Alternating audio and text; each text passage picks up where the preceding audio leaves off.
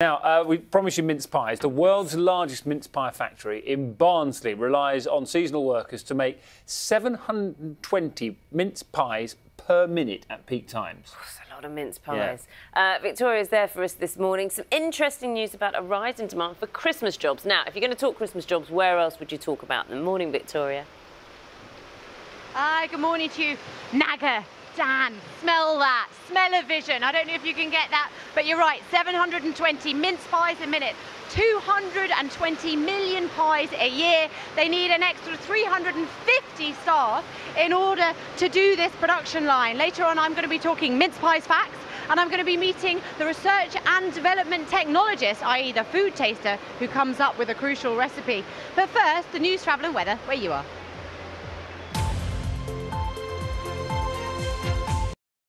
To 7. Talking Christmas, mince pies. Mince pie time. Do you know more than... Go on. Well, the thing that staggered me about mince pies, you know you're meant to eat mince pies, apparently, according to an etiquette expert, with your left hand.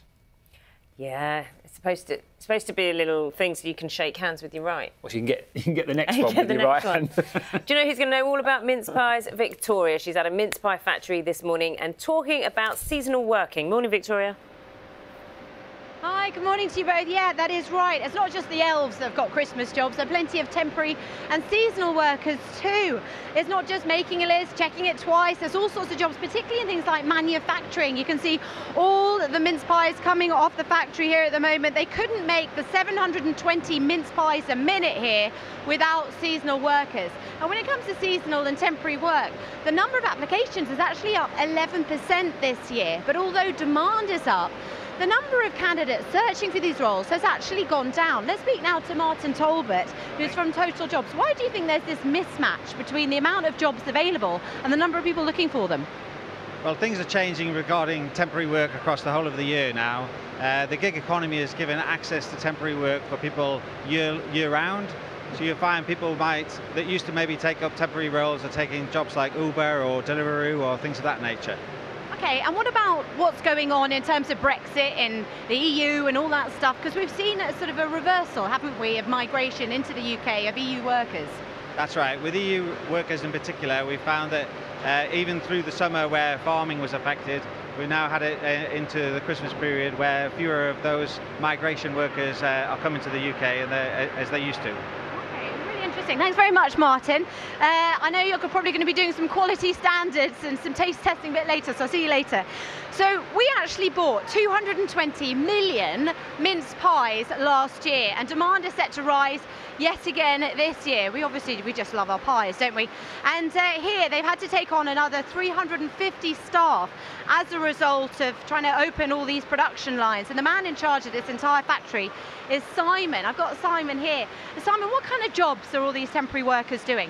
We've got quite a range of jobs for people, so we'll bring people in maybe July for 6 months. They'll be doing quite technical jobs. They'll be running some of the machinery, and then we've got some of the team will be checking the quality of the products, and then there'll be some manual packing jobs for them. So quite a combination of jobs. Okay, and what do they do come December 26th? Where do they all go? Well, some of them will stay with us into the new year, and then especially as we get towards Easter, where we ramp up again, so some will come back and some will go to some of the surrounding businesses, but a lot keep coming back to us, so they'll be coming in Easter and then again as we get back to peak in summer. Okay, Simon, thank you very much. About 80% of the seasonal workers here at this factory actually come back year on year. One thing they might notice is actually the recipe keeps changing. And the woman in charge of the taste testing here is research and development technologist Emma Reeve. Why do you keep changing the recipe? Surely a pie's a pie's a pie. Well, you would think so, but the consumer would think so. But at Mr. Kipling, we test our pies with the consumer each year and get feedback from them. We want to make the nation's favourite mince pie, so we check with them what they like, get feedback from them and change the recipe where we can. And go on, how early do you start eating mince pies in the year? Well, if I didn't eat them all year anyway, I would probably start around the 1st of December because I love Christmas, so we've got to get in the Christmas spirit, so why not? Okay, great. And I think there's snowflakes, aren't there, this year instead of hollies and berries?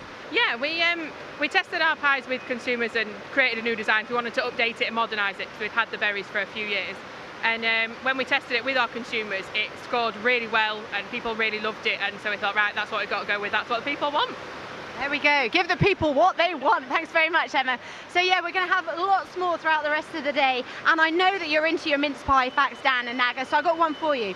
Mince pies, they used to be savoury. We've actually found a recipe from the 14th century where they were called tarts of flesh, would you believe? And you can actually find a leg of mutton in a mince pie. Plenty more coming up a little bit later on. Back to you. Thanks very much, Victoria. Never too early for mince pie in your world, is it? I'll go end of August. I go for mince pie. And do you know, I've been reading all about mince pies in preparation. They didn't used to be round. Some of them were rectangular, thought to be based on Jesus' manger. So it's only round in recent times. Who knew? We've got loads of facts for you sprinkling these throughout the morning for you. He will. Time to get the news, travel and weather where you are. See you soon. Mince pies. Yeah. We're at live this morning, well, Victoria is, at the biggest mince pie producer in the entire United Kingdom. I'm talking about Christmas jobs, because they're one of those businesses, Victoria, that need to recruit people because this is a busy time of year for them. This is peak pie here in Barnsley. Yeah, that's right. I love that. You guys are libertarians when it comes to mince pies. Well, you wouldn't be wrong, because actually they used to be able to eat these in Easter as well. They were kind of just a celebration pie. But yeah, we're here talking about seasonal workers because they wouldn't be able to make 720 mince pies a minute if they didn't take on more staff.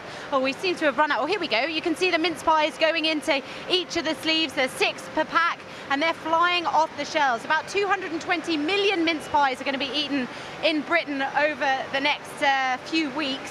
And a lot of them here are going to be made here in Barnsley. But yeah, they've had to take on another 350 staff just to run these 3 production lines for pies. One man who knows all about recruitment is Martin Talbot, who works at Total Jobs. Now, we've been looking at seasonal workers. Quite interesting. The numbers are up about 11% on applications this year.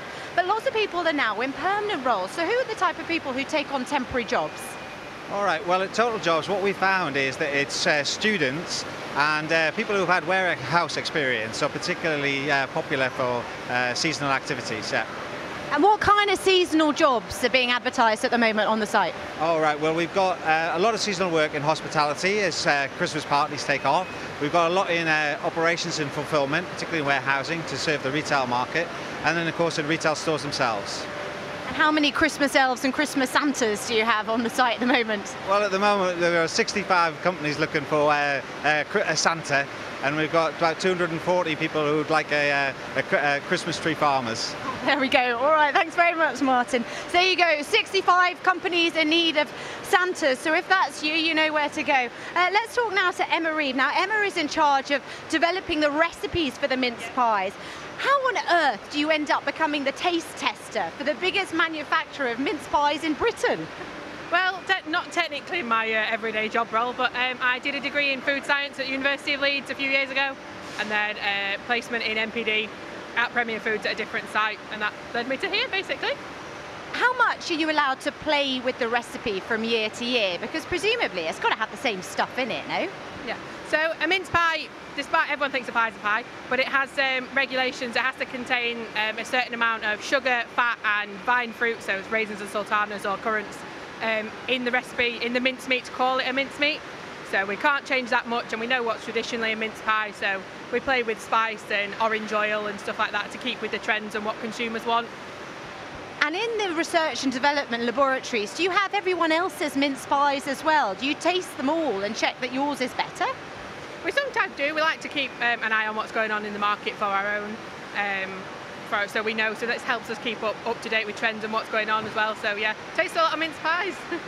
Now there's a big debate going on how the best way is to eat it, to serve it. Go on. From the official taste tester, how do you eat your mince pie? So my preferred ways are the best when they come fresh out of the oven here. So I at home would pop in the microwave, take the foil out, take them out of the foil for 10 seconds, and they're nice and warm inside and still crisp, lovely warm pastry. That's the best way. There you go. Thanks very much, Emma. So crucially, don't forget to take the foil off if you're going to pop them in the microwave. So yeah, we're going to be talking a lot more about what's going on here at the factory. 220 million mince pies. We obviously absolutely love them. They seem like an English tradition, but did you know they didn't actually come from Britain in the first place at all? They actually come from the Middle East. But if you want a bit of good luck for your Christmas mince pies, and maybe you're making them at home, you're supposed to stir the mincemeat clockwise for good luck. So there you go, another mince pie fact for you. Mince meat stirred clockwise. See, you're learning so many facts this morning. Thanks for talking mince pie. Oh, yes. Love them. How you like it? We are at a factory with Victoria this morning where I think she was telling us earlier, Victoria, was it 720 mince pies a minute or something go past when they're at peak production? We're talking about seasonal jobs and the fact that this factory in Barnsley, they have to employ so many more people this time of year. Yeah, it's absolutely crazy. You're totally right. 720 mince pies a minute because we, the great British public, are going to consume over 200 million of them in the next month or so. A lot of them are baked here in Barnsley. This is, in fact, the biggest production facility of mince pies in Britain, and they've had to take on an extra 350 seasonal workers to be able to keep these production lines open. However, quite interestingly, a survey of lots of recruiters have found that although demand is up from companies for seasonal work, the number of people applying is actually falling. Let's speak to Martin Talbot. Why do you think that would be? Well, from the point of view of people applying, we've had about 1.6 million applications this year, but you're right to say that the absolute number of people that are applying has dropped slightly. We think this is partly because people have got an opportunity for temporary work across the year, and also we've had fewer European staff applying for jobs this Christmas. Okay, Martin, thank you very much. Well, in charge of this factory is Simon Widd. We're going to find him. He's a little bit further up the production line, so if you follow me, we'll find him. He's in charge of taking on all these extra workers. Now, Simon, tell me, what does this production line do for the rest of the year? Because all these workers, are they going to get laid off, or do they go and make something else instead? They'll make something else. I mean, this line in particular will continue to run all year round. We peak production, we have 3 lines running for pies.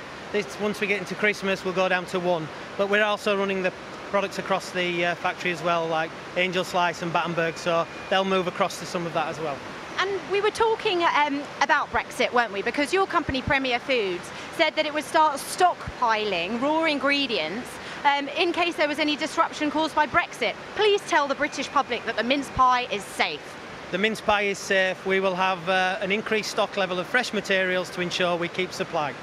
All right, thanks very much, Simon. Now let's go this way, because I hopefully will be able to find Emma in and amongst this production facility. Emma is actually the official mince pie taste tester. She develops the new recipes. Emma, how does it make you feel when you see your pies on the conveyor belt and people are putting them into their shopping and taking them home? I love it. It's just, you see someone with your baby that you've spent time working on and getting into that pack, and then you see someone buy it, and it's really proud. You just can see people buying products that you've put so much into. How much do consumers really change the recipe? Because you've changed it this year, haven't you? Yeah, so we test each of our recipes, that we work on numerous ones for the year, and then test it with consumers to make sure that we really are making the Mr. Kipling pie the nation's favourite mince pie. So this recipe that we've launched with the snowflake, it actually scored statistically the best out of all of our recipes in terms of all attributes, flavour, appearance, texture and everything like that. So it really is the best recipe we could be making for our Christmas. And quickly, tell me if you can, the science of mince pies, the science of a warm mince pie. There's nothing like it, is it? You're a food scientist, so what is that smell? So the smell, it's the byproduct of a process called the Maillard reaction, which also affects the colour. So that smell is the reaction of amino acids and sugar together, and they create the colour and the smell. So that's where it comes from. There we go. Thank you very much, Emma. So there you go. You have it. A fun-filled morning full of mince pies. It's not too early to start eating them now, is it? What do you think? Never too early. Well, I was saying I went late August, and I've been continuing that ever since. So I'm into the hundreds by now. The only problem with late August is you lose that treat of having a mince pie in that first one of the year. Yeah, but you get it in August. Yeah, but then you lose it for September, October, November. I start eating cream eggs in January. I mean, I just love them. I don't like those. Oh, no. Oh, no, we're very divided on that one. Whole other issue. Yeah, right. 5 to